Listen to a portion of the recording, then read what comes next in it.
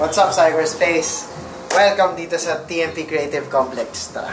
So yun, isa siyang apartment dito sa Quezon City. Tapos nirenovate namin siya, ginawa namin siyang office space. Thankful ako, approved na yung license natin, mayor's permit and everything else. So ito na yung magiging office, home, headquarters ng TMP Productions Incorporated.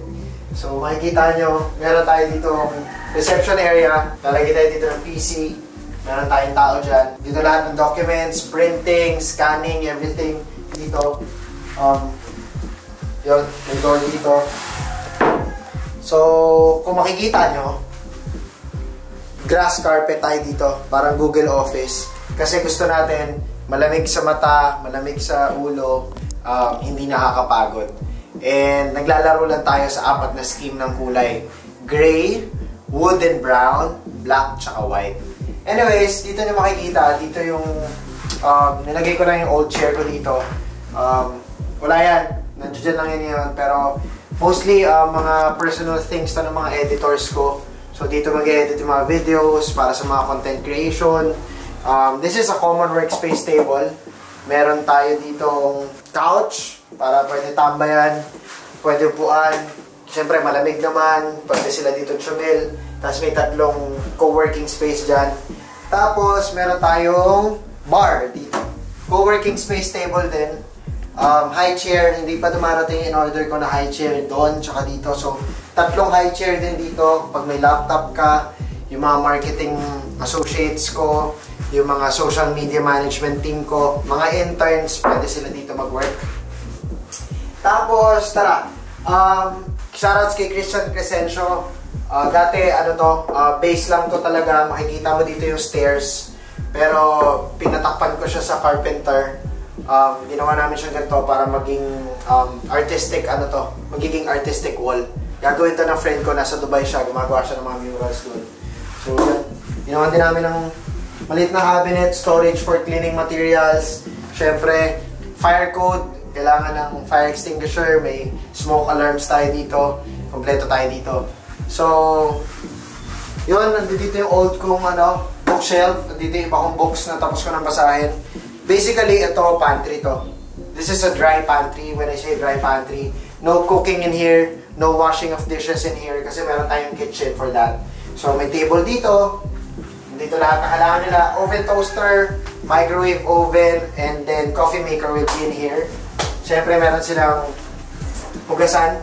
Yung mga TMP creatives and TMP production staff, meron silang shit dyan. Ito yung di pa ayos. Ito yung kitchen. So, dirty kitchen yan. Hindi na namin papakita masyado. And, yeah. Okay. Ito yung CR. Hindi ko na rin papakita. Nothing to see, nothing special. Meron tayong 4 na bathtub sa loob. Tapos, 18 na toilet bowls. Elevator pa pala. May elevator pa sa loob. Nandun din sa loob ng CR. Anyways, as you can see, carpeted tayo. Soundproof din yung studio. So we have 2 rooms. And I can show this one. Because this one is where the magic happens. This is the production room. So dito audio, recording, video, everything is in this room. And I can show it right now. As you can see, meron tayong track light. Black and white pa rin. You can see gray dun sa carpeting. Gray, black and white. Tapos grass sa baba.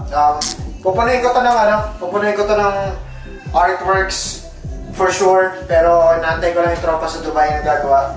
Anyways, this is my YouTube studio. This is my podcast studio. And this is my office. Guys, tara.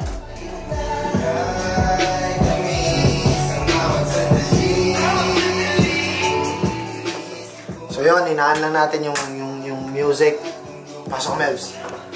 Anyways, this is a co-working space. Pag nandito si Melvin, pag nandito sila Jody, pag nandito sila Mar, they can use this table to edit with me while I'm on this side of the room. So dito ako gagawa ng work. Nandito yung laptop ko. And then this is my chair. Shoutouts to Ergo Home. Meron akong back problem, so super na-address ng mesh chair na to. Sin tagal kong hinanap yan. Anyways, this is my office, my YouTube studio. This is where I plan events. This is where I create content. Ito yung small space ko. Meron ako sofa dito. That's a couch.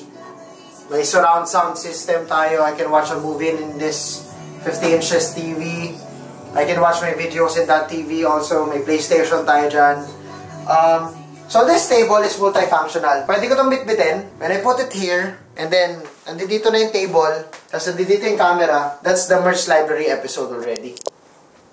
And then, when I put it here, and then I put the tables in here, the chairs in here, and then I put the camera in there, and this is the angle. Yun naman yung podcast episodes natin. So, I'm doing a lot of contents in this room. Kaka-open pa lang ng office. As you can see, wala pa akong mga displays dyan. Kasi gusto ko, through time, pag nag-travel ako, or pag may achievements ako, dyan ko ilalagay. Yung silver and gold play button natin, dyan ko ilalagay. What else? Ito, shoe rack to, supposedly 6 feet to.